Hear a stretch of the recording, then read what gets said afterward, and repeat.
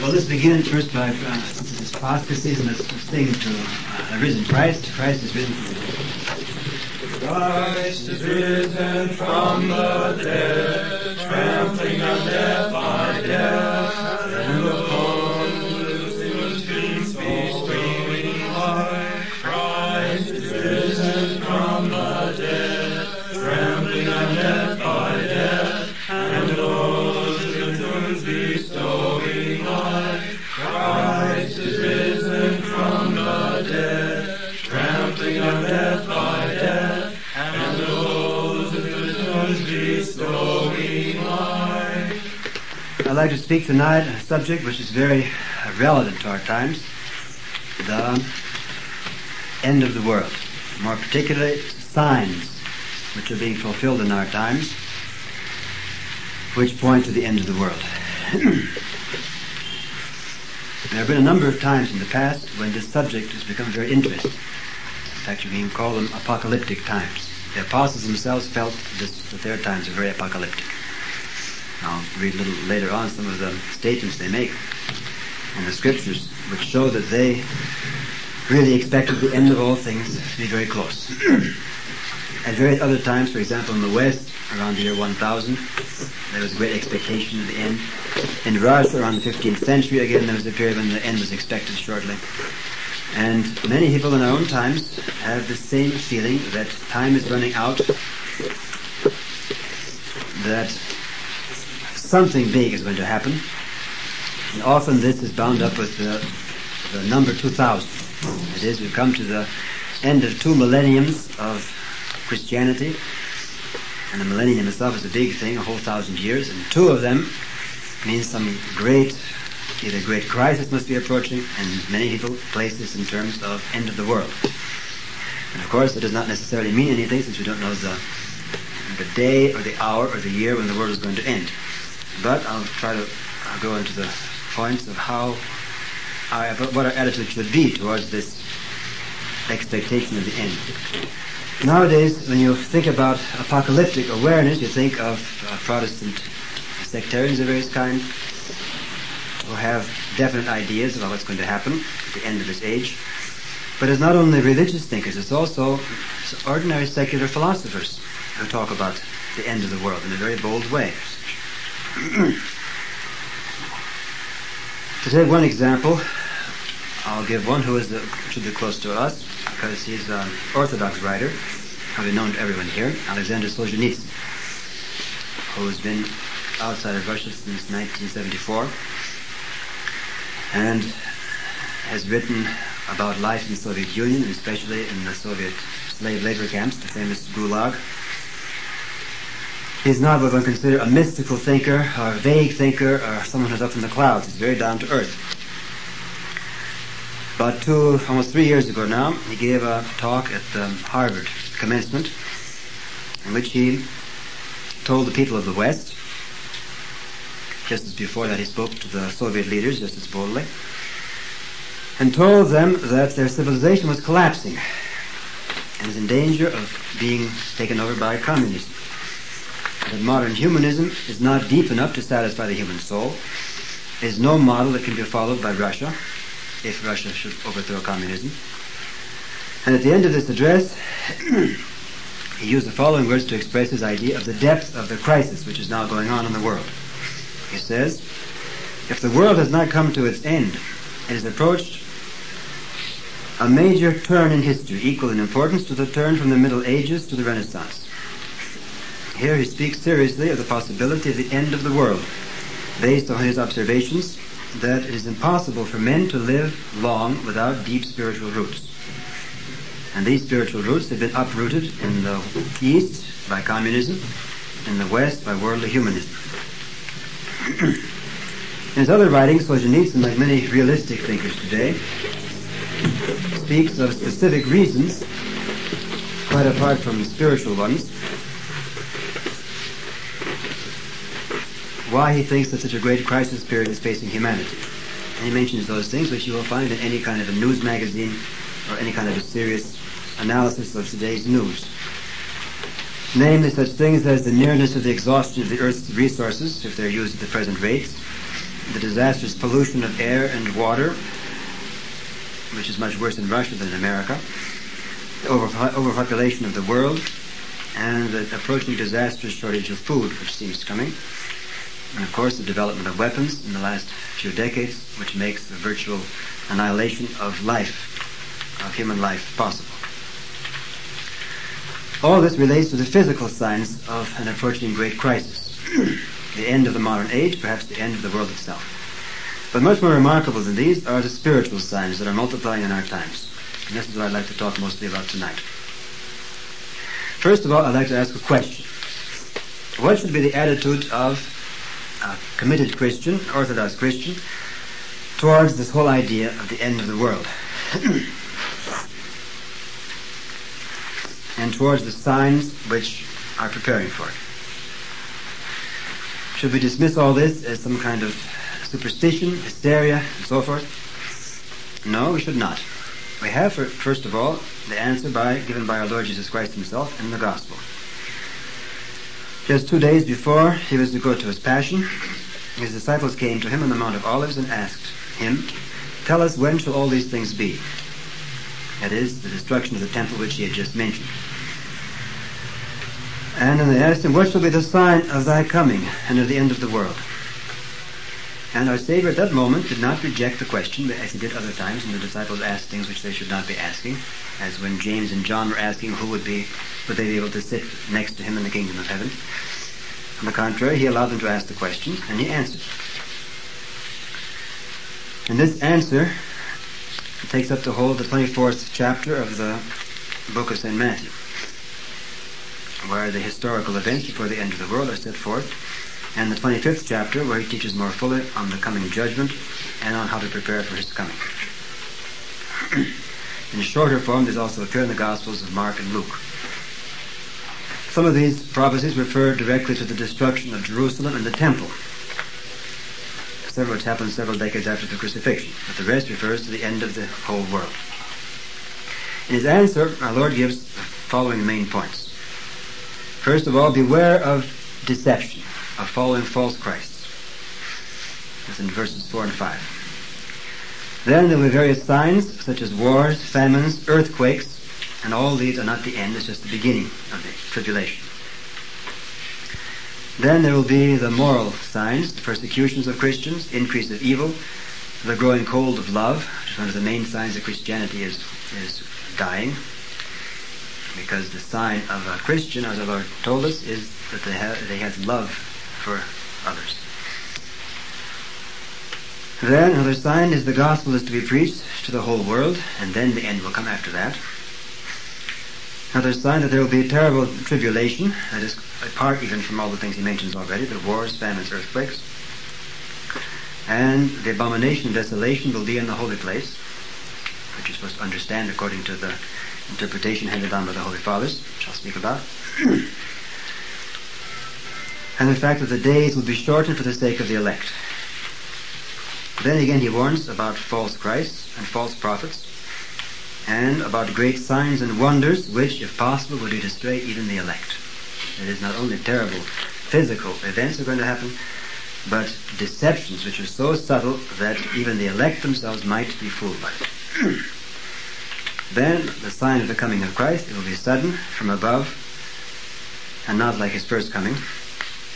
And the signs of the very end, the sun shall be darkened, the moon shall not give its light, the stars will fall from heaven, and then Christ himself will appear in the heavens with the sign of the cross.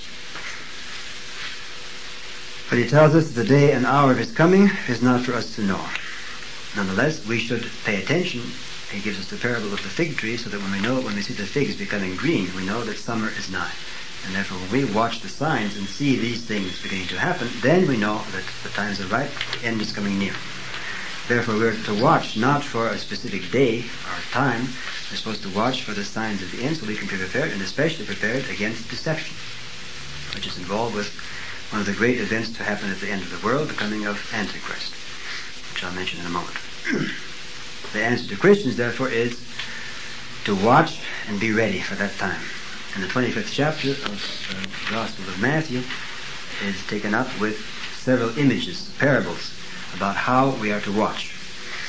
That is, the 5 foolish and 5 wise virgins, those who have their wicks trimmed, that is, who have obtained the grace of the Holy Spirit, who are practicing the Christian life, and are not just learning the faith and then not doing anything about it. Another one is the parable of the talents, and the other the parables of that 25th chapter of Matthew. The age of the apostles, the first century, as I mentioned, was full of this expectation that Christ would soon return. The apostles, in fact today it's a little difficult for us even to imagine how the apostles were so filled with fervor for Christ that they went out to all the ends of the universe. And they literally did. Apostle Thomas went to India, some say even as far as China. Andrew went north to Scythia, which is now Russia. Aristobulus and others went to England. Matthew and others went south to Abyssinia. And the whole sort of civilized world at that time was covered by the apostles, because they had the idea that the world is coming soon to an end. They were to go out to all lands and preach the gospel. Already by the destruction, the destruction of Jerusalem by the Romans in 70 AD, the gospel had been preached to virtually all the known inhabited world. And from that time on began the bringing forth of fruits among all those countries which had the seed of the gospel planted in them. And we see, if you take any one particular country that received the gospel, you can see, tracing in its history, how over the centuries it brought forth fruits. It had saints. The life of the people was totally changed, and there was a total difference between the time that country was pagan and the time it accepted Orthodox Christianity. You can take any country in the West, Britain or France, or in the East, Byzantium or Syria or Russia. And the apostles mention some of the passages where they mention the coming of the end are in St. Paul, Hebrews 10:37. He quotes the prophet Habakkuk. Yet a very little while, and he that cometh shall come, and shall not tarry. And again in Philippians 4:5, rejoice in the Lord always, the Lord is at hand. St. John mentions in 1 John 2:18, little children, it is the last hour. And at the end of the apocalypse, Christ himself says, yea, I come quickly, amen. And then John says, amen, come, Lord Jesus. The Apostle Peter says in 1 Peter 4:7, the end of all things is at hand. And then when there were complaints about people who said that the end was a long time in coming, he told about his famous statement that with the Lord 1 day is as 1,000 years, and 1,000 years is a single day. And he's only being patient with us until we repent. It's in 2 Peter 3:4-10. And then after that, in that same passage, he gives the fullest description we have of the actual end of the world by fire. So from that very time, those who were fervent Christians had a definite idea the world is soon coming to an end. Of course, it's been since that time 1900 years. Does that mean the apostles are mistaken? Or anybody else since then who thinks this idea is simply mistaken and we should be put away all ideas that the end of the world is at hand, that Christ is coming soon? No, it does not. It means we should understand this in the right way. And the right way is the spiritual way. If we are ourselves conducting a conscious spiritual life, conducting the unseen warfare against our own fallen nature and against the demons who are against us, we will be constantly expecting the coming of Christ into our soul. With our death, of course, we are to meet Christ. And anyone who has this kind of feeling in his soul, for him it is quite natural to expect the soon coming of Christ. The only danger is if you go overboard and begin to try to place dates, to calculate exactly when it's going to happen, to be too concerned about specific events which are occurring and too quick to place them in categories as if they fit into chapters of the Apocalypse, like this famous book that came out a few years ago, The Late Great Planet Earth. In 20 years it will be outmoded, and all the things he talked about he has to go through and make a new book and fit them into some kind of new events. So it doesn't pay to go overboard on those details. Our approach has to be a little broader, a little higher, but just as firm. And of course the big mistake made by people who go overboard on these details occurs when they fall into the heresy of Chiliasm, the expectation of Christ coming to earth for 1,000 years. This is a very troublesome heresy which was was widespread even in the early history of the Church. It was condemned at the Fifth Ecumenical Council. No, even earlier. It was condemned at the Second Ecumenical Council, and that's when the phrase was put in the creed. And the kingdom of Christ shall have no end. Because the idea was that the kingdom, since it says in the Apocalypse, chapter 12, I believe, that the devil was bound for 1,000 years and Christ came and reigned with his saints. If you just read the text straight through without stopping and interpreting it, especially reading what the Holy Fathers have said about it, you get the idea that there's some kind of period of 1,000 years somewhere between the first coming of Christ and the second coming of Christ. And that means you have to have 3 different judgments. In fact, the Protestants do that. They have a great white throne judgment and some other kind of a judgment. And it sort of confuses the whole picture of Christian eschatology. But in the universal interpretation of the Orthodox Holy Fathers, there's no mystery about it. The whole idea of the reign of Christ with his saints is occurring now. This is the Church. The life in the Church is such a blessed state because we are with Christ, we have his grace, we have his body and blood within us, that this is like paradise. And this is what people call millennium. And this 1,000 years means the whole period. 1,000 is a round number, 10 times 10 times 10, in symbolical language means the fullness of time between the first coming of Christ and the second coming of Christ. If you expect a specific 1,000-year period, then you're very anxious for this period to come, and you begin multiplying all kinds of signs which you see, and the slightest little thing that happens, you begin to cry out, this is a sign of the end, and it may not be at all. Or it may be one of those signs which occur throughout the history, like the sign of there will be many antichrists. And St. John says, even from the time when he was living, there were already many antichrists. And therefore that is not the sign that the world is right now approaching its last 10 years. It means that this is one of the spiritual signs which is preparing for the end of the world. St. Paul himself, who was very filled with awareness of the coming end of the world and the coming of Christ, warns Christians even in his time not to be too excited about the end of the world. He says in 2 Thessalonians 2, 1-4, "Be not quickly shaken in mind or troubled, as though the day of the Lord is just at hand. Let no one deceive you. That day will not come, except the falling away come first, and the man of lawlessness be revealed, the son of perdition." This is a very important sign of the end, the falling away or the apostasy, and the coming of the man of lawlessness, which is Antichrist. And this I'd like to spend quite a bit of our attention on. This concept of apostasy is a key one to understand the events of our own times.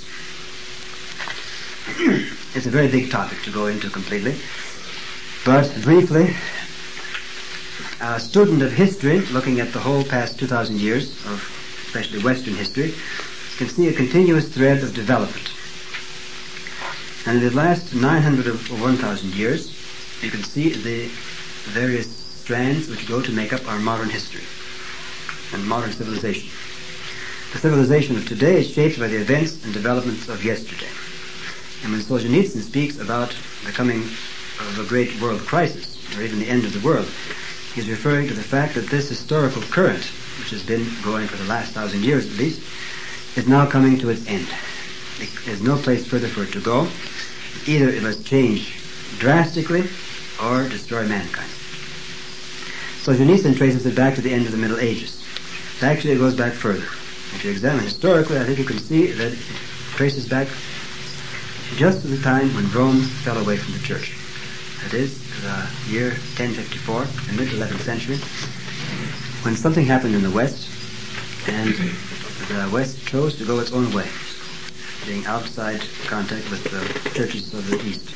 This breaking off from Rome was on the part of Rome was the beginning of what can be called the mainstream of apostasy. Because apostasy means falling away, it means a very small falling away. And although if you look at Rome in the 12th century, it was still fairly close to Orthodoxy. Nonetheless, it had begun to deviate in these various ideas about the importance of the Pope and so forth.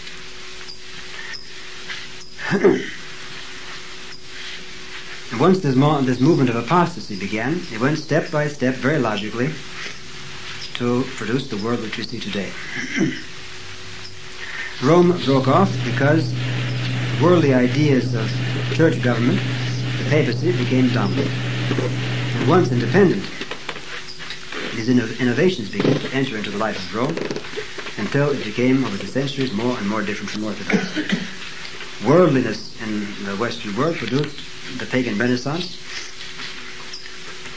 and the departures in the Roman Church from the true Christian practices of the earlier Church, most notably the idea of the indulgences, and especially the selling of them, produced the Protestant Reformation, which gradually threw out almost all of the ancient Christian tradition, together with the various superstitions and false practices against which it was supposedly rebelling.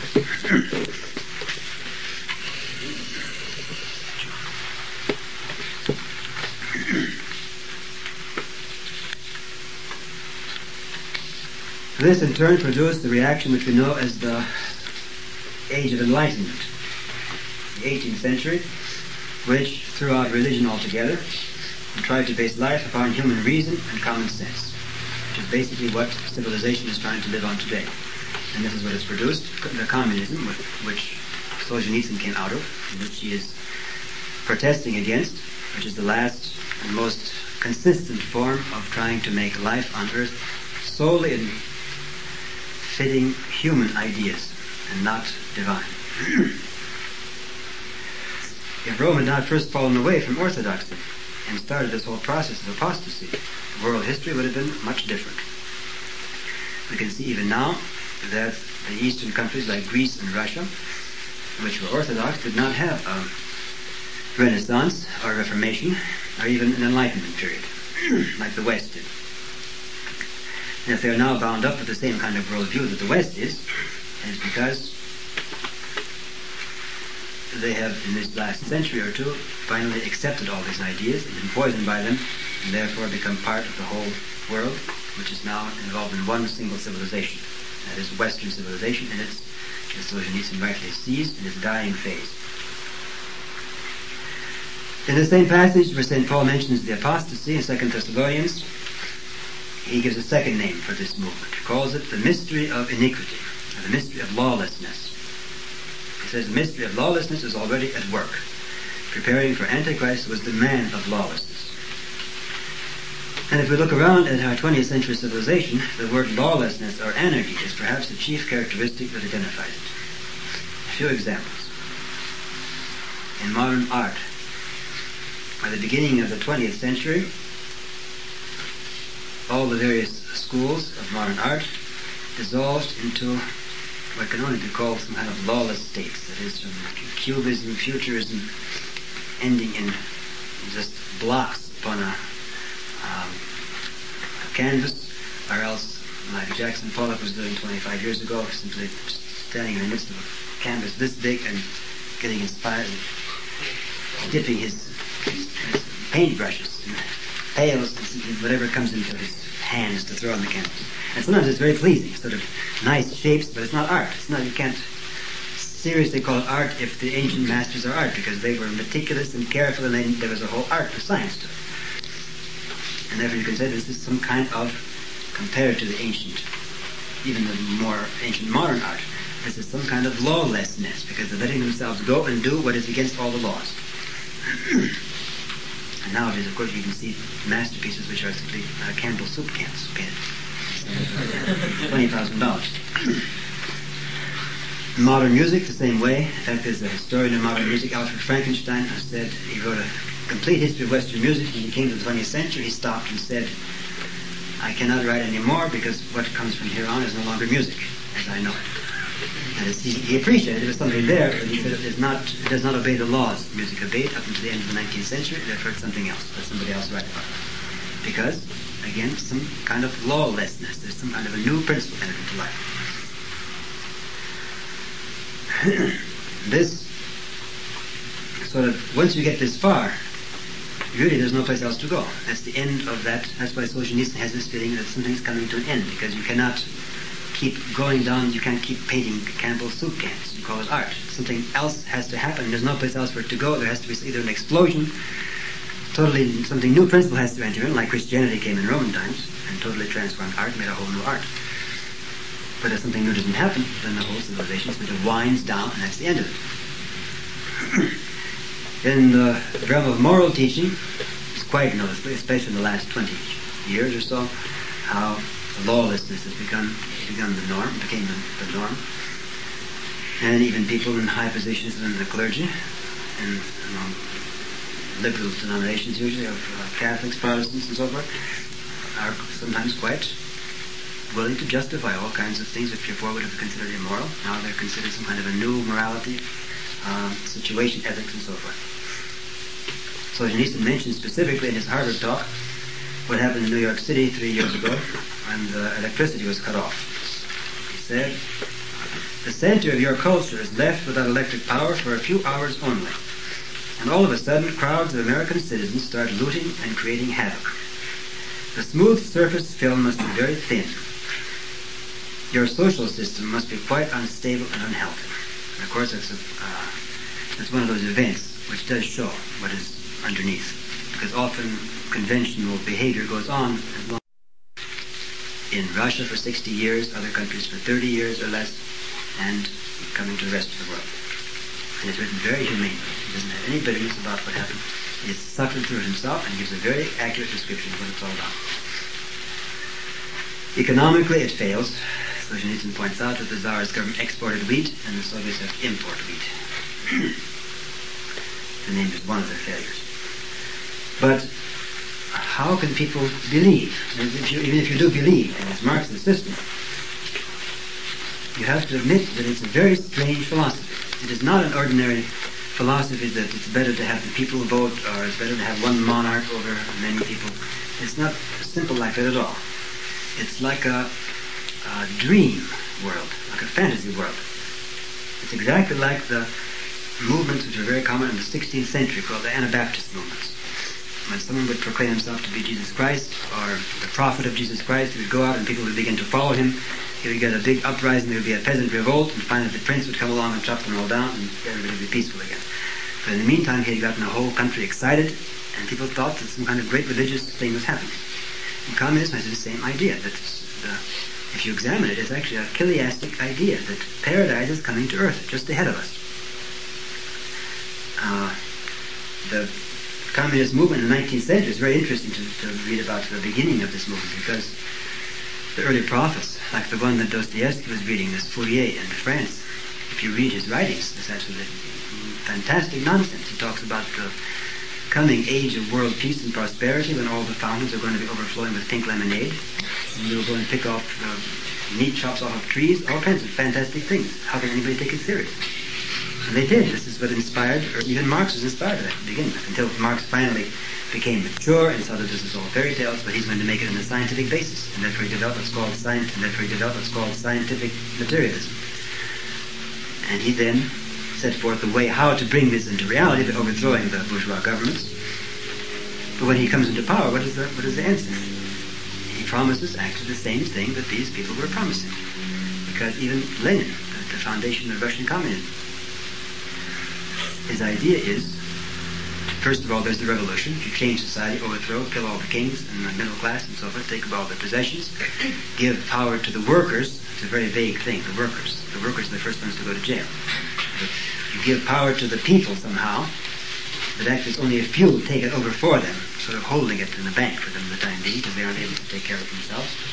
And after a certain number of years, this so-called dictatorship of the proletariat withers away. And then people become peaceful, happy, contented, and there's no more problems. And someone even asked them what's going to happen in case somebody has a religious idea or wants to go back to the old-fashioned ways of doing things. And he says, they asked him, won't you need a police department at least? And he said, there will be no need for a police department because the people themselves will be so changed under the new conditions of society that when anybody has a non-social idea, he'll be automatically squashed like a bug by the people themselves. In other words, people will be so happy that they're squashing people to begin with, but that they will themselves do it, and there will be no need for police or armies or anything of the sort. So it's absolute fairy tales. And this is what communist ideology is based upon. It's a very strange political philosophy. This means that it partakes in this same principle of lawlessness. And it's some kind of lawlessness which pretends to be orderly. And that means it's like a forerunner of the coming of Antichrist. The reason why communism takes over the world is not because it's so much smarter than capitalism or democracies or anything of the sort. It's because in the West there is some kind of spiritual vacuum. And when this vacuum is present, communism marches, takes in one little territory after the other, until it, at present, has conquered nearly half the world. But communism does not have the final answer, because it's a very negative thing. In fact, if you see what's been happening in Russia in the last 10, 20 years, you can see that there's a full revolt as far as the people's mentality is against this whole system of communism. Although the dictatorship is just as strong as ever, and in the last 2 years especially, they've been putting more people in prison again, and the police is very strong and it's everywhere. Nonetheless, the people, more and more, are rising up. That is not an armed revolt, but they're rising up in their minds and becoming independent, which means sooner or later the whole system is going to collapse. And so communism does not have the answer. It cannot sort of conquer the whole world and then bring peace and happiness like it claims it can. But in the meantime, it's preparing for one very important thing which has to happen before the end of the world can come, and that is that there has to be one unified world government, from which Christianity has somehow been kicked out. And that communism has been doing very successfully.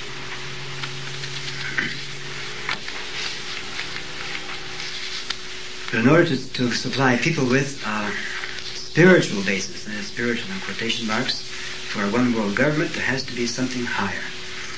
And we see in the ideas, for example, of the United Nations, some kind of a thing which looks like a spiritual answer. It claims to be for the foundation of a one world government, which will be not a tyranny, not based upon any particular idea like communism, but very vague and no particular Christian basis for it. In fact, there's a meditation chapel or something in the UN building, which is about 20 years ago when they built it, they had a big discussion as to what would be the object of worship in this. You have a cross, you're immediately branded as Christian. You can't have anything Muslim or Hindu because you're already identified. It has to be above all religions. And you finally decided upon some kind of little block, I think a blank block. It's like bowing down to some kind of an idol. You go there and bow down to it. But this means a very vague kind of a religious interest. Of course, everybody has a religious interest. You can't hide that. And communism is going to fall because of that. But such a vague thing, it means that's exactly the kind of thing that the devil likes to grab a hold of. That is, any particular religious belief, you may be mistaken. At least you put your heart to it, and God can even forgive all kinds of mistakes. But if you don't have any particular religious belief, and you give yourself to some kind of vague idea, then the demons come in and they begin to act.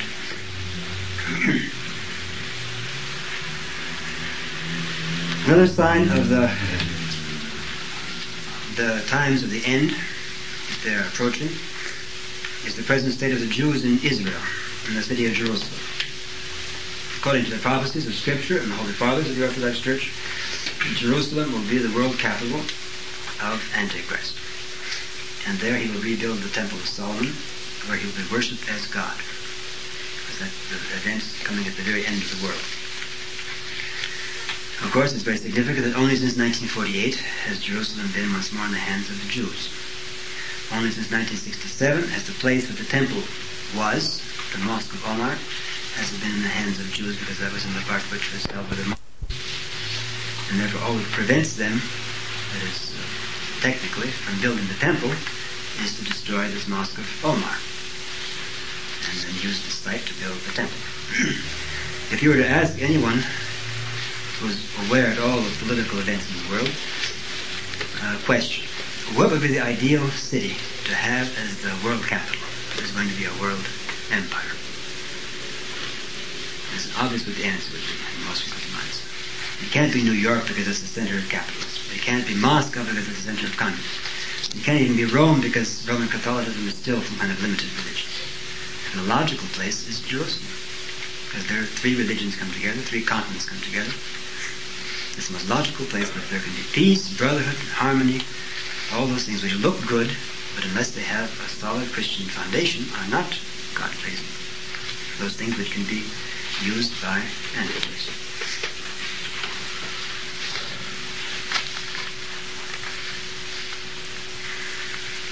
Another aspect of the Jewish question is that many young Jews are becoming interested in Christianity, because among the Jews also there is the same kind of religious seeking problems that occur among other people.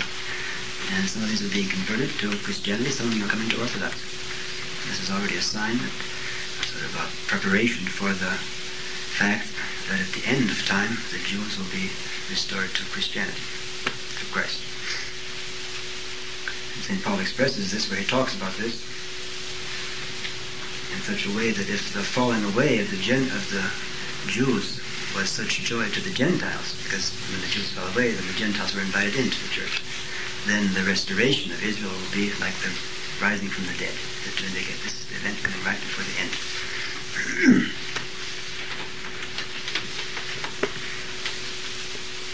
I should say a word about Antichrist. He's not simply a cruel dictator who is anti-Christian. I think most people, when they think of Antichrist, they think of someone who is simply like Hitler, who is a persecutor, or Stalin. He persecutes Christians, he's against religion. That's not what Antichrist is. Antichrist, he has that aspect. But anti means rather not just against, it means in place of. There will be someone who will come and take the place of Christ. That is because it says quite clearly, he will be in the temple of Jerusalem, worshipped as God. You don't go and worship some kind of an ordinary dictator, at least. The whole world could not very easily do that. He will come as a world dictator who is accepted as God, as someone very positive. Never he will try to, in every possible way, imitate Christ and take the place of Christ. And therefore, the apostles also emphasize very strongly in their warnings about the end of the world that we must beware against deception. St. Paul says, 2 Thessalonians 2, the coming of the lawless one by the activity of Satan will be with all power and signs and lying wonders. God shall send, that is, allow a strong delusion that men should believe a lie. That it will be something very deceiving. In fact, you know that the elect themselves might be deceived if the times were not cut short. Christ himself warns, when speaking of the last days, that false Christs and false prophets will arise and show great signs and wonders, so as to lead astray, if possible, even the elect. Matthew 24.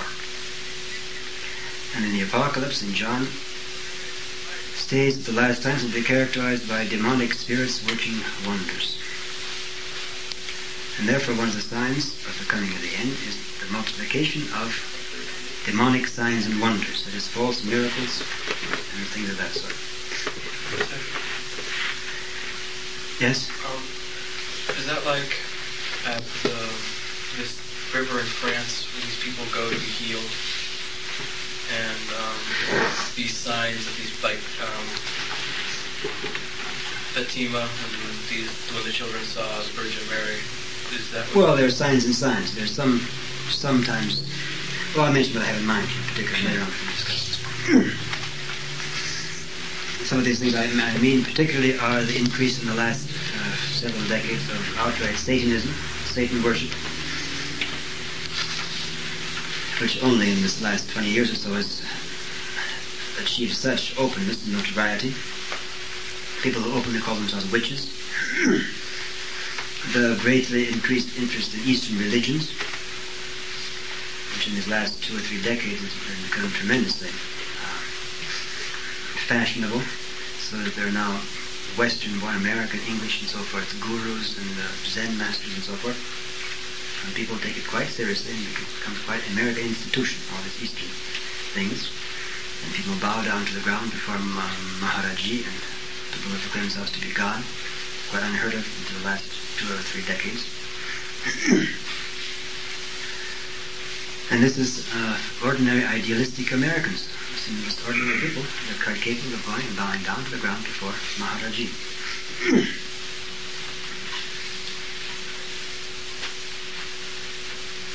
In Western Christianity, because the element of the true worship of God, which Orthodoxy preserved, has been deprived, there's come a reaction, which takes the form of the searching after signs, which is very strong in the charismatic movement. And there are quite a few quite spectacular things happen. People speak in tongues. They give so-called prophecies. There are some kind of healings. And quite remarkable things occur, and these are not in accordance with what we know of real spiritual life. And it's a whole false outlook on spiritual life, which causes people to seek these things and to attain them. And of course, they're always seeking of peace in things like transcendental meditation. That is some kind of a this-worldly feeling of contentment, which has nothing to do with true spiritual striving.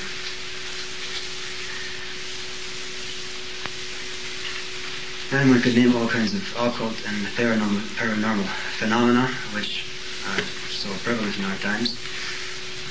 Various kinds of ESP, which is various research into extrasensory perception is very strong in Soviet Union, and much more prevalent in America, where the people who claim to be atheists allow research, in fact they promote research into things like mental telepathy, hypnotism, faith healing, prophecies, auras of plants and humans, clearly in photographs they take of somewhere on the boundary between matter and psyche, the action of mind over matter and so forth.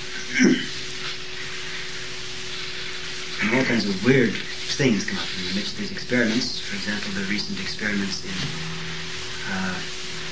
tape recording the voices of the dead, so-called.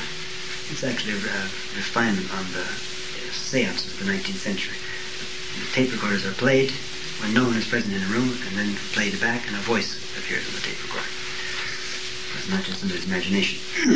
Or there's the famous Yuri Geller.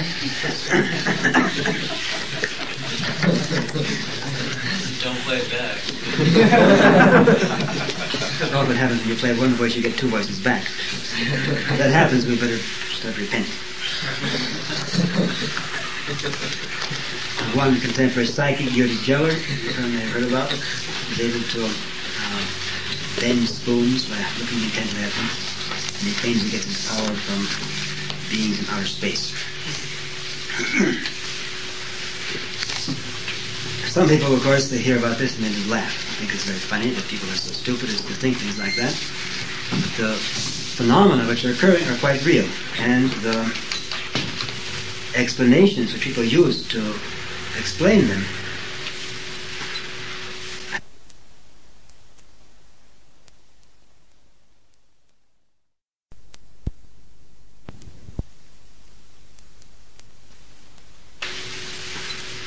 have a remarkable similarity to what we Orthodox Christians know in the ancient lives of saints.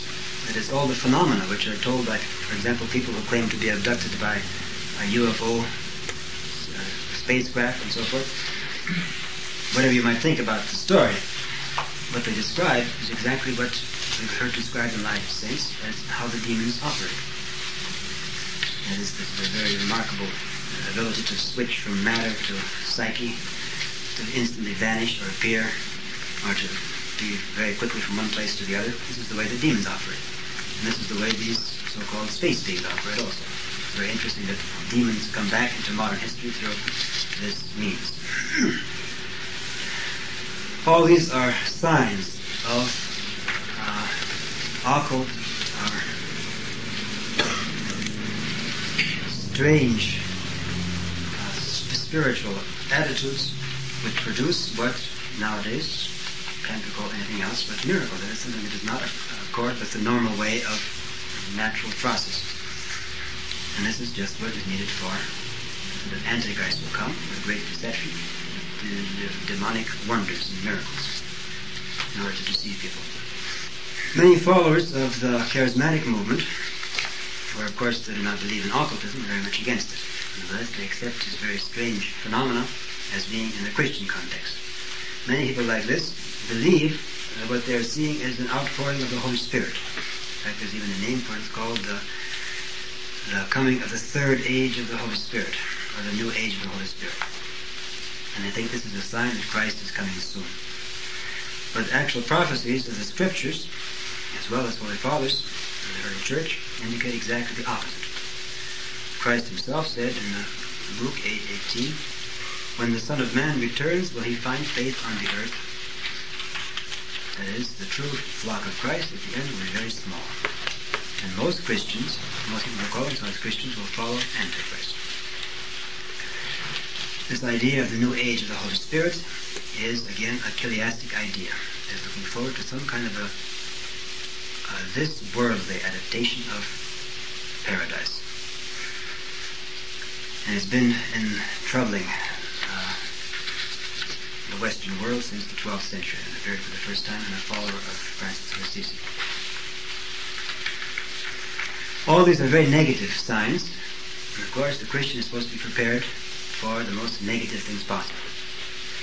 Nonetheless, we should be prepared and look out for the positive signs of the end of the world. First of all, one of the positive signs is Israel. That is, of course, the state of Israel is a totally neutral thing. But the very fact that it looks as though there's beginning in the Jewish people is some kind of stirring, as though the process of coming back to Christ may be beginning. That is a very hopeful, very positive thing.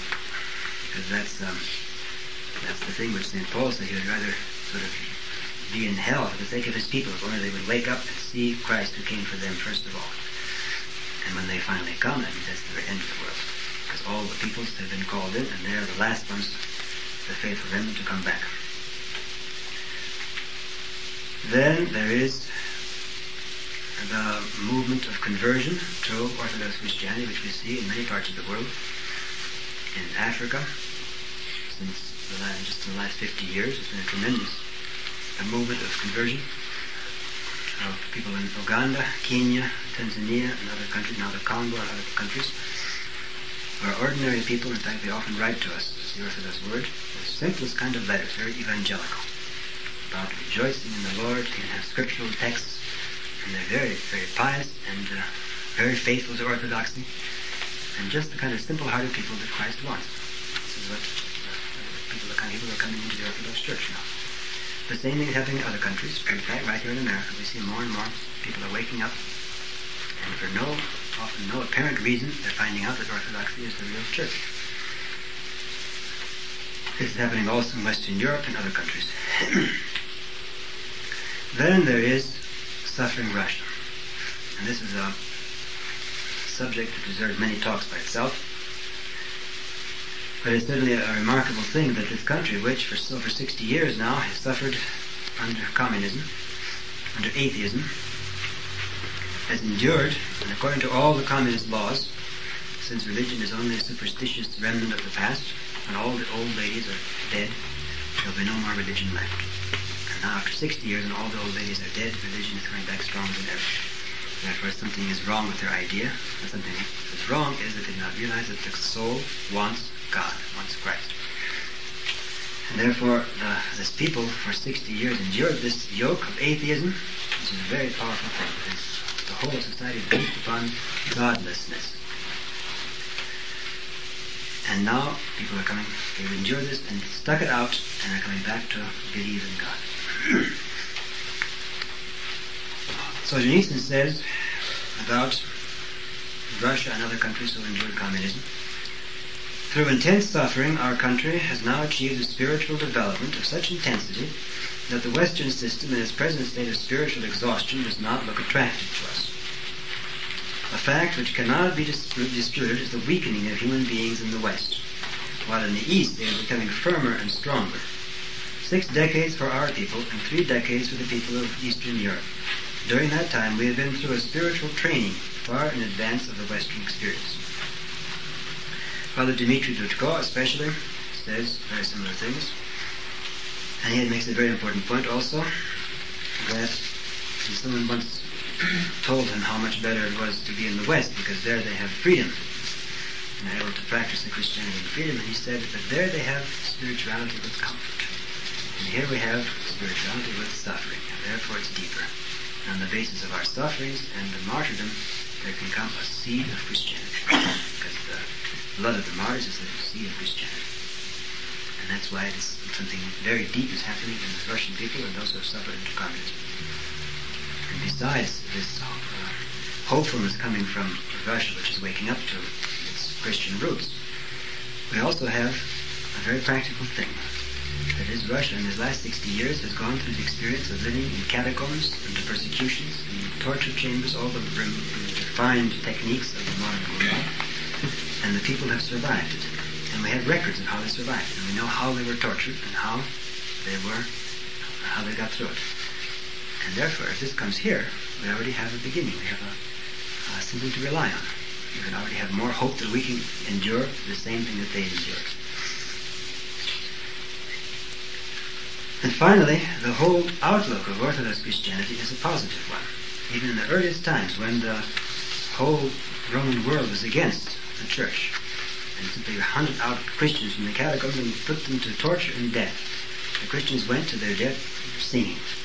And therefore, since the essence of our faith is we are preparing ourselves for the world which is to come, our outlook is basically positive. And all the negative things, all the evil which the devil can devise against us, and which men's evil will can torture us with, these are small things compared with the joy which is to come in the kingdom of heaven.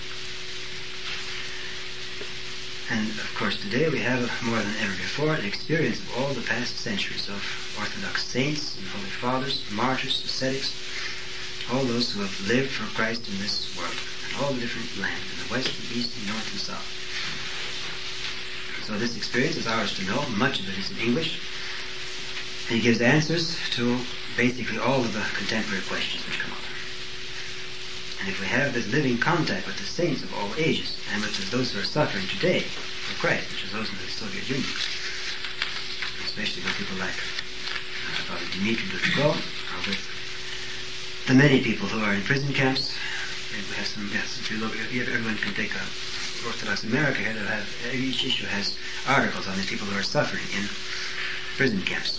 And it's very encouraging to see how they do not give up in the midst of all kinds of tortures, and sometimes they sort of give in a little bit, and this you can understand. It's a very difficult thing, and they're really extremely courageous. And that gives courage and inspiration to us, that we also can be, in the conditions we have now of freedom. There's no excuse for us not to be offering our struggle to God. So that's the basic talk. From that, perhaps there can be questions, and we can discuss further things. There's certain type. I was reading today a passage in J.D. Salinger's book, and he was talking about the way of the pilgrim, the book, and he's talking about as a common feeling that you try to link together certain aspects of Orthodox spirituality or life with perhaps the Eastern meditations, or try to relate all religions and say that they have certain common features. And the particular one was that they related the Jesus prayer to the sayings that the Buddhists have and things like that. Now, how do you respond to that when that feeling comes about? It seems that they. It doesn't. I mean, I know that they're different, but well, yes, there are some things which are naturally religious. The human being is naturally religious, and that's why all these religions of mankind are so natural, and why they're so widespread, because man wants to worship something higher, and there are certain ways which help him to do it. And therefore there's no surprising thing that some things which we have in Orthodoxy, which are natural to the human being, will be found in other religions also. Like prayer deeds for counting prayers, or the fact of saying a Jesus prayer, or a Buddha prayer, something like that, that sort of belongs to the natural side. But, or making prostrations, or venerating images, this is all akin. But there's a second question, is where does this get you? And are you worshipping the true God or the false God? Because it's quite clear from the Christian scriptures, from going back to the Hebrew scriptures, that is the original revealed religion, that the Hebrews were constantly tempted by this. And the side which gets for us heaven is whether you have the true religion, whether you're actually worshipping God the way He wants to be worshipped in truth. And that's where Orthodoxy has to differ from all the other religions. And where, if there comes a final question, it's good to bow down. You can even say it's good to bow down to an idol in a sense. Of course, it's against, for an Orthodox person, that's a serious sin.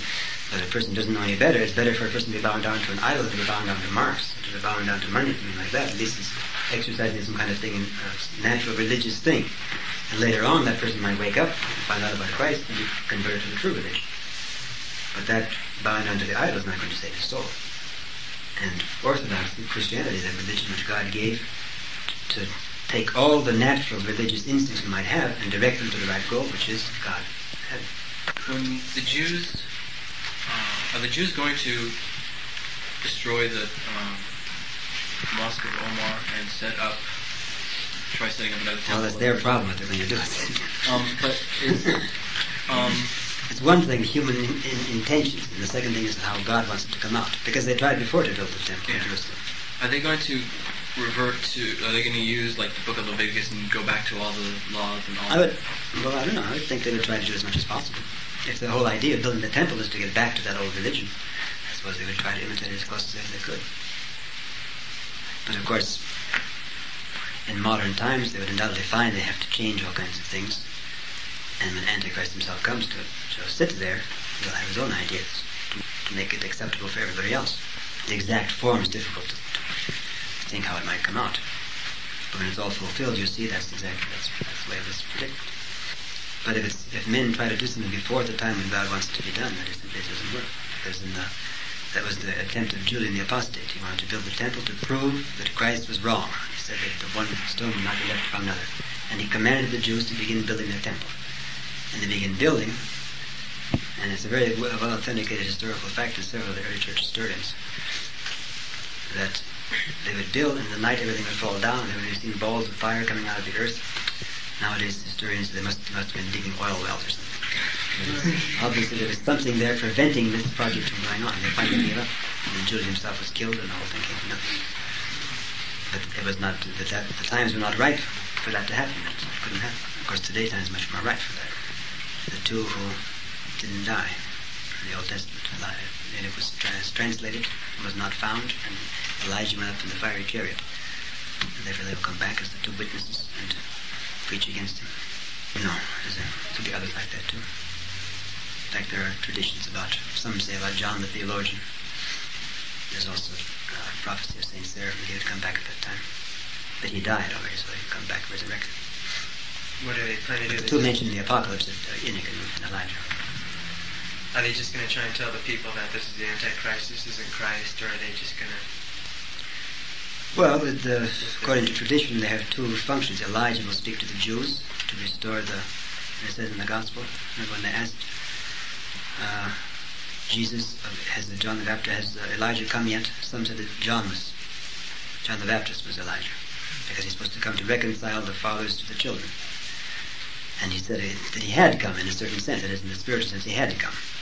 But most people would not accept it, therefore the real Elijah comes at the end of time to reconcile the fathers, the Jews, to the sons, the Gentiles. And Enoch will speak to the rest of the people. In other words, it will be quite clear at that time who the Antichrist has come, and here are the two prophets speaking and telling them that this is Antichrist.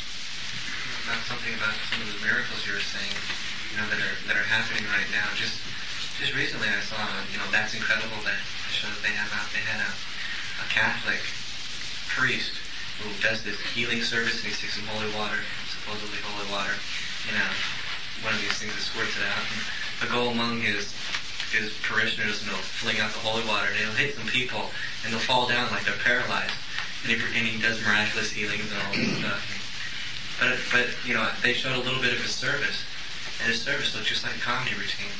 He was up there laughing, giggling, and telling jokes. That was his service. It was absurd. Yeah. Well, that's what happens when you fit in miracles with our modern way of life.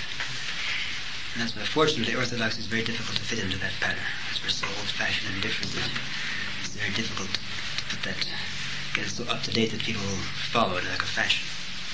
That preserves us in many ways. If Antichrist and the mystery of iniquity will produce imitations of Christ's revelation, then surely Antichrist will have his church.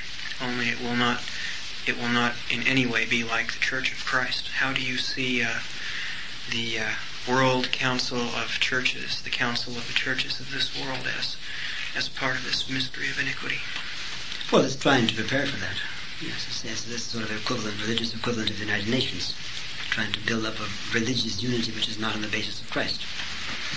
Well, the kind of vagueness that you spoke of in that UN obelisk, I have been there. I have been there before, about 1976. It's actually kind of dark black rock-like kind of thing. It's a very vague, ambiguous thing, and it kind of reminds me to some extent of the least common denominator deity that ecumenism is producing. We all believe in Christ, in whom we have no common opinion whatsoever. Right. And even beyond Christ, because now they welcome non-Christian groups. They just have a dialogue with non-Christian religions. So any kind of religious belief is good. Of course, in a certain sense it's true, but you can't make anything positive out of that. And therefore, when Antichrist says to that, Antichrist will come to offer some kind of a catalyst, which will all of a sudden gel all the elements together, and they'll all bow down to him, because he supplies what they want. Yes, the Russian writer Solovьев, at the end of the last century, was a very interesting man, although he's a little bit crazy in some ways.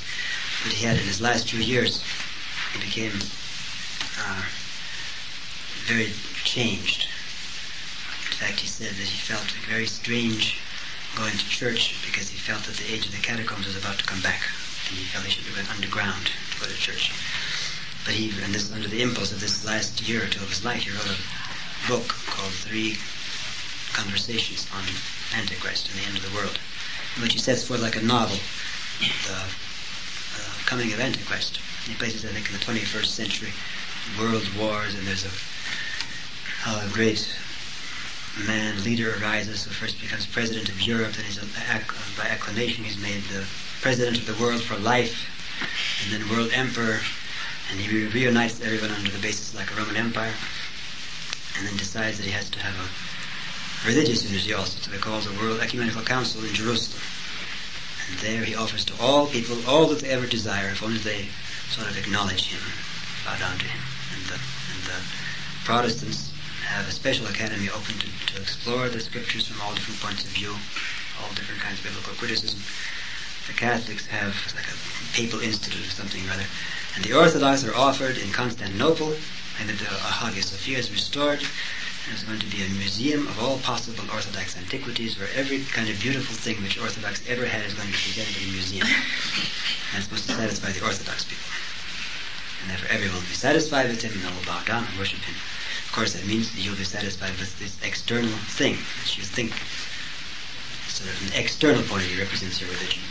Anyone who is attracted by glittering censers and incense and beautiful vestments, first of all, of course, he'll fall down before Antichrist. How do you see the Orthodox presence in America, which has more or less produced the World Council of Churches, in a way, as we see it today? How are we to take these apocalyptic terms in that way? What is the apocalyptic significance of Orthodoxy in America, or what? Yes.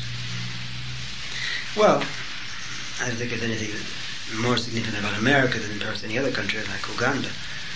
But I think it's definitely significant that people are waking up to it. People who've never had no relationship by blood to Orthodoxy, simply because they heard the word preached, begin to wake up to see it, and especially in a country which is totally Christianized, supposedly, and they wake up and see that all that is called Christianity is not really Christianity, and they want Orthodoxy.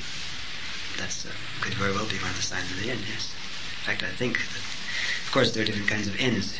When a country comes to its end, it's like before communism came to Russia, there was a great spiritual revival actually going on.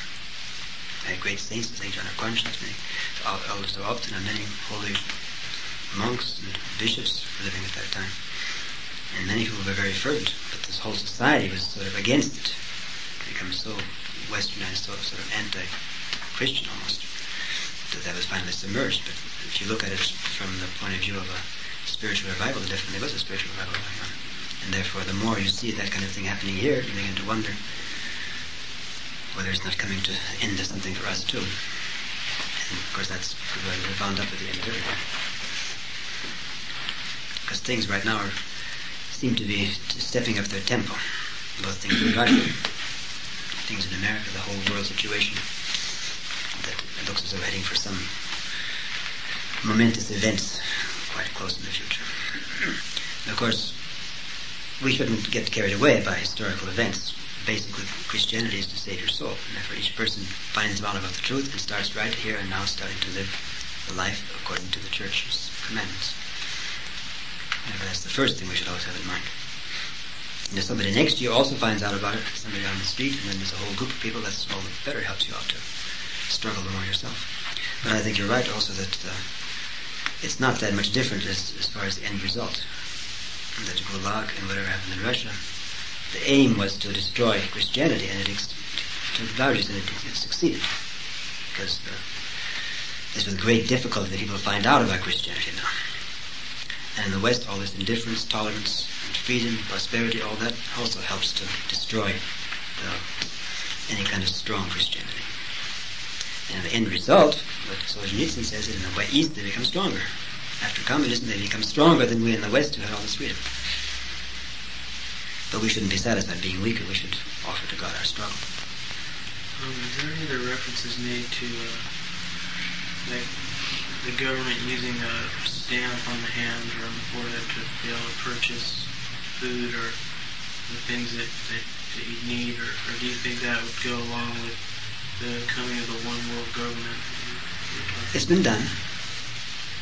In 1812, when Napoleon invaded Russia, and they came back and there was no food, everyone was stamped on either the wrist or the top of the wrist with a number. Without the number, they couldn't get any food. And Hitler also did something like that. I think it wasn't the number, I think it was some kind of a sign, which, unless you had at a certain time or place, he was really. So that idea has already been practiced. It's a natural thing. How else, if you haven't got paper that's short, or you haven't not a British identification, you either have to mark a person on the forehead or the hand or something like that. Is there like a reference made to that in Revelations about that would happen in the end of time? Yes, that's the number of the beast. That is the number 666, which you're not supposed to inquire into very much. At least the field of speculations. Although 6 is the number of Earth, you can say, completed the 6 days of creation. There's a whole number of earthly values that amounts to 666, you might say. But undoubtedly refers to a certain person. When the time comes, we'll see what it means. But that number is supposed to be, the number of the beast is supposed to be given on the right hand and the forehead. Probably before him to announce his coming to our world. Yes, there's 3 beasts mentioned in the Apocalypse. There's the one is the devil, one is the human being, who's Antichrist, and one is the false prophet. Preparing people's preparing them to worship the beast. Sort of a natural thing that there should be someone to help them out, to make sure they know who the beast is. That's Christ coming in, blood onto him. And undoubtedly he'll be 33 years old, or 30 years old when he comes to reign and everything else. Father, could you please address the whole topic of the rapture? Yes, well, it's a very basic, just a simple mistake. The rapture is mentioned by St. Paul. Is it in where that book is mentioned? The 2 Thessalonians is, of course. Translation. It's the word, some common, some recent apocalyptic writers of evangelical sects translate the word apostasia in Greek into rapture in English because it means a departure from. And so this is where a lot of this... well, there is a place where the believers will be caught up in the clouds. Oh, okay. And they take that as being the rapture. Well, it's true. The believers will be caught up in the clouds at the end of the world when Christ comes. But that isn't. But they develop. It's like the idea of the millennium. They take that and then develop it into a whole separate teaching, which is in conflict with the rest of the Scripture. But that simply means when Christ comes in the clouds with the sign of the cross, and the world begins to end, as St. Peter says, the world begins to go up in flames, and those who are still alive will begin to be caught up from the clouds. The dead will rise from the tombs, and that's the rapture. But the Protestants say they're going to stand there or sit there in the clouds and watch all the suffering going on the earth for an indefinite amount of time. There's nothing they can base it on. And it only appeared in their writings 1840, I think. So the false idea is that you'll be spared from all the tribulation. Yes, in fact, that's an anti-scriptural idea. Because it says if the temptation is so great, even the elect, if the times are not cut short, even the elect would be lost, deceived. But the elect must be right there, suffering with the rest. But in Daniel, it's very interesting because in Daniel, there are 2 aspects. One is the prophecy about the end of the world, and the second is the prophecy about the coming of the tyrant, Antiochus Epiphanes, who actually did that. He went to the temple and had himself proclaim God, and everyone bowed down to him in the year, when was it? Late, early 3rd century BC, I think. And so we have already an image of an historical event which already prefigures this. Could you tie in a few of the ideas of monastic life with the apocalyptic vision or Well, on the most simple level, a monk is one who's supposed to be expecting death, expecting the end. Therefore he takes seriously all the words about God, behold, I come quickly, and try to prepare themselves and be in such a state that when Christ comes, you're ready. In that sense, monasticism is apocalyptic. And nothing more and more general could be developed. But of course, everybody's supposed to be like that if you're a Christian. You shouldn't sort of think that only the monks are responsible for living Christian life. It's not true. Monks are just like anybody else. Once a person wakes up, you look at the early church, there's no distinction who's a monk or layman or what. They all recognize the truth of the gospel, and they saw that it's quite urgent. You better start living it.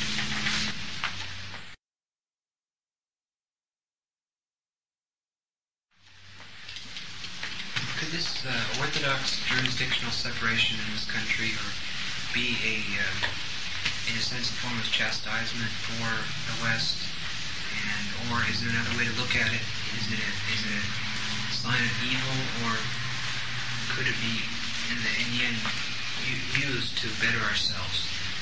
How is one to start to look at this jurisdictional situation? Oh, there's several points of view. I think one, you can say, it's a large part of it is owing to human weaknesses. Another part, I think, is owing to the fact that this movement of apostasy is so strong in the world that it's very easy for people in position of authority in the church to go along. In fact, the higher you get and the bigger your organization, the easier it is to go along with the times. And therefore, if the jurisdictions aren't getting along quite so well, perhaps one or two of them might be able to stay behind the rest. I think that's what's happening now between our Russian church abroad and most of the jurisdictions, that we are sort of left behind. There's a whole lots of reasons why we're separate. Not entirely separate, but sort of cool on the official level. And this, in a way, preserves us. And the fact that we're preserved now enables people outside to look back and see, aha, there is still some kind of standard of orthodoxy, and what some of our leaders are doing isn't sort of the proper way, and it helps out. What the end result of it from that, I don't know, but I think it makes more people aware that there's not just one big Orthodox church which is following the Catholic Church, which is following the Protestants, which is following the Jews, which is following the Unitarians. It's a vicious circle.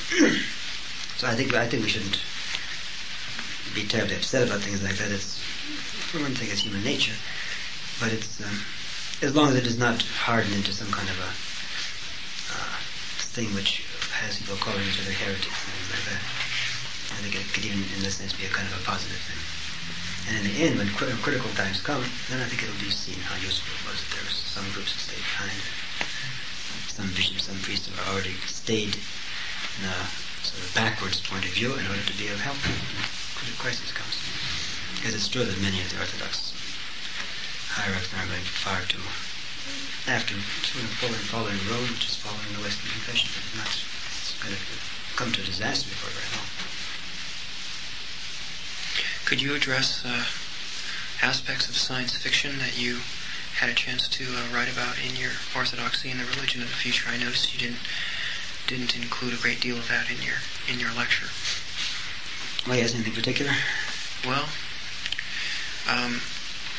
Bishop Brianchonov writes that modern man expects an encounter of one sort or another. And of course we get that in the titles of these movies, Close Encounters of the Third Kind, and you describe them in your book as barely disguised demons. And I don't know, I was wondering if you could include or do a little tying in of this aspect of the mentality of modern, supposedly atheistic man as a sign of the times. Well, yes, I think that things like science fiction is only one aspect of it. I think it's the way through which man totally sort of atheistic, unbelieving man can come back to religion which is not religion that saves your soul, because that requires your soul to repent, but to some kind of vague religious interest which is perfectly in harmony with the spirit of the times, with worldliness, and therefore that belongs to Antichrist. Because it's remarkable if you look at many of the Star Trek series, the things that are performed by these space creatures are just demonic tricks. Just, you read in many lives of saints. And it's interesting that if they who read them from the lives of saints, they would laugh at you. But you read them in a science fiction story, and of course they might not say take it entirely seriously as reality. Nonetheless, that's the way it begins. First you sort of accept it as a fantasy, and then, if not you, then the next generation begins to take it more seriously as reality. Until it finally enters into the atmosphere as something quite plausible. I recall one statement made by an engineer when the space shuttle landed. He said, we're just on the brink of Star Wars. We really are. Well, of course, there's a lot of fantasy in statements like that. Because they haven't found a single person out there to fight them. And all these people who write about, for the last several years, there have been a whole rash of books about UFO sightings and trying to explain them. And in fact, one here at Stanford University, his name is the Frenchman Jacques Vallée, and Alan Hynek, are experts in these phenomena and the sort of the religious side of them. And they come to the conclusion that there's nobody out there at all. It's all some kind of staged performances by somebody in a fourth dimension, right here on Earth. And so you read that from an Orthodox perspective, and you say, who's in the fourth dimension right here on Earth? And you say, well, it's demons, and exactly what demons are. Who made the reference to the fourth dimension? This was, I think this is a book, well, there's several books now. The one was called, was Alan Hynek, he's an astronomer at Northwestern University, and Jacques Vallée. The Edge of Reality, the one talking about recently.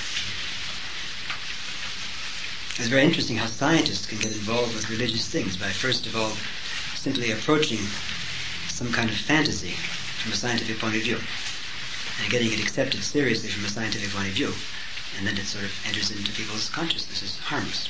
Now when we see around us such an outpouring of ideas and attitudes which are not Christian and even anti-Christian,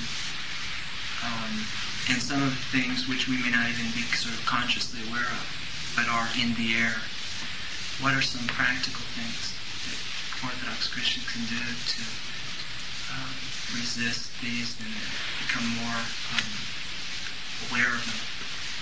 Well, I think we should be reading more Orthodox literature, like both the lives of saints and writings of fathers, on the more practical side especially of Christian life, so that we'll have an idea of what are the basic kinds of temptations that come to people who are struggling in the Christian life. And that will help us, even in this new kind of situation, that helps us to maybe fit it into the type to which it belongs. And the more you're doing that, the more you're prepared already, without even anything else, to face temptations that are happening now. And another thing is to try to sort of look at the things that go on in the world around you with a critical point of view. It is not simply accepting whatever is in fashion, whatever happens to be. In fact, if it comes into fashion, since the times are always evil, and now more than ever, there's bound to be some kind of a wrong reason for it to be in fashion. Therefore, you should instantly distrust some kind of new fashionable thing and don't give your whole trust to it. Sort of look, it doesn't mean you have to be entirely sour about everything. It means you have to be just cautious. As St. Paul says, you have to be walking circumspectly, redeeming the time, for the days are evil. And that was true in his time, it's all the more so now when evil is built up so much. And then especially things which I think in our times one of the most important things is to be aware of, since we live in civilization which is very advanced in the sense of providing instant comfort and all kinds of convenient things there's a certain kind of like paralysis which can come over one, or a certain kind of almost hypnotism. And you have to be aware of anything which makes you extra passive. For example, television. You watch television too much, it produces this kind of feeling of very passive waiting for the next thing that's going to come to you. And that's a very spiritually a very dangerous state. Therefore, I think that kind of a thing especially we should watch out for, not to be aware of anything that looks is going to produce some kind of a passive state in us, which can lead directly to some kind of hypnosis or hypnotic suggestions. I think if you're doing those things, plus leading a normal Christian life and making sort of saying prayers according to the prayer book and attending church when you can, making venerating icons, making frustrations, and the normal things that Orthodox Christians do, all these help guard against all the evils that are in there also. You've been involved before you became Orthodox with Hinduism, is that right? Not much Hinduism, more than Buddhism. Buddhism. Well, how do you regard East masters of these religions who claim to have achieved some union with an impersonal being? How do you regard that as being regarded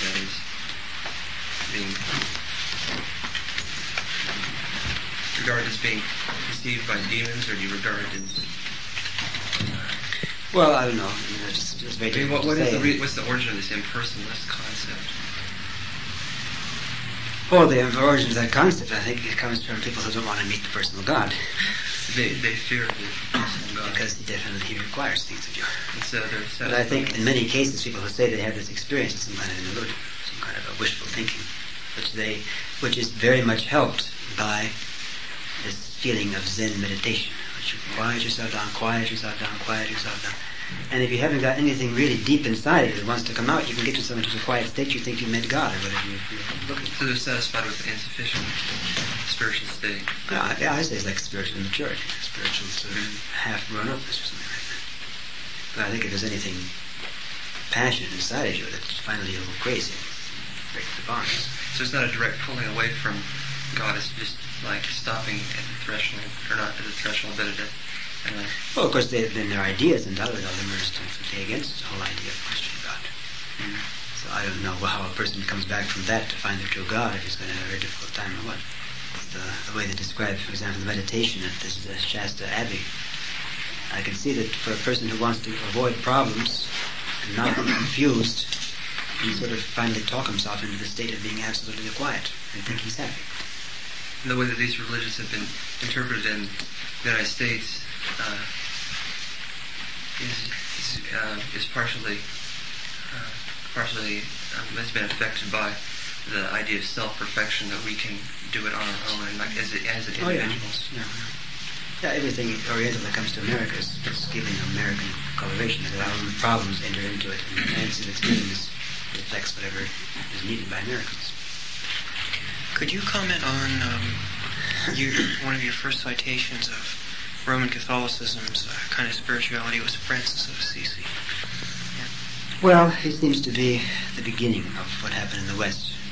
He's already 100 years after the schism, or more than 100 years.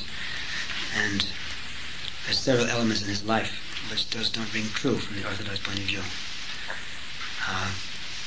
So I could think of, the time he made the great fuss about he was sick and he ate meat. And when he got well, he made a big point of going through the streets and telling them, "You all think I'm a holy man, look at me, I ate meat." And someone was running after him, whipping him, pouring ashes on his head and making a big demonstration. And that's not sober.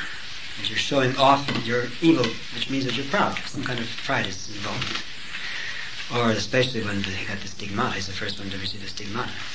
And he received those by asking Christ to let him suffer just like he did. And that's simply an Orthodox person could not ask a thing like that.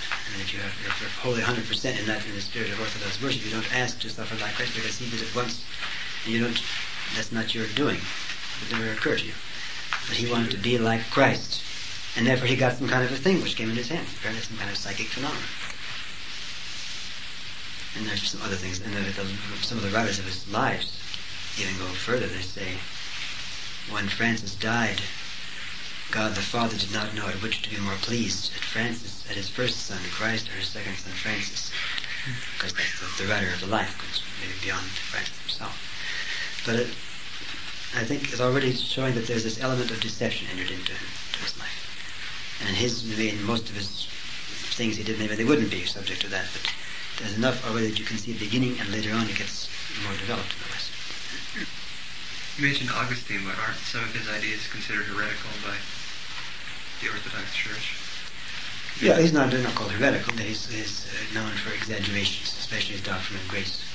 He was exaggerated. That is, he did not formulate it in the Eastern way. He overemphasized so much the grace of God that he sort of didn't have room for man's freedom. And when he was attacked on this, he said, well, of course I do believe in man's freedom, but nonetheless he couldn't fit it into his system.